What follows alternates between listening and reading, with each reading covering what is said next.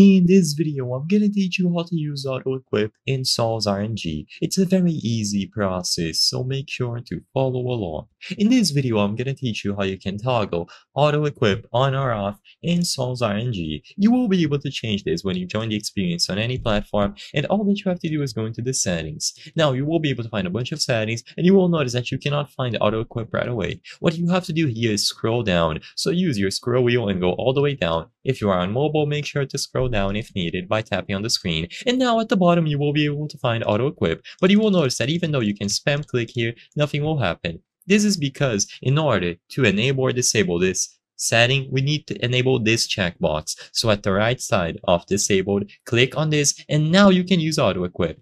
So as you can see, the way that auto-equip works is that if the rarity of the drawn aura exceeds this value here that you can set manually, the game automatically presses the equip button. So let's say I get an aura that has the value of 1500 or 1500. If this is set to 1000, because that one is higher, it is going to be automatically equipped. But if I got an aura that had the value of 500, then it wouldn't be automatically equipped. But regardless, as soon as this checkbox is enabled, you will be good to go. Make sure to apply, and now this is going to be saved.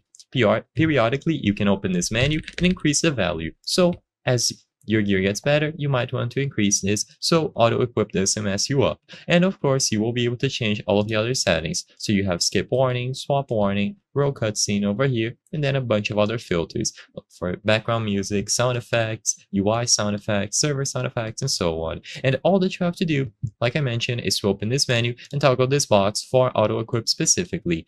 Change the value here to determine the parameters and apply, and you will be good to go.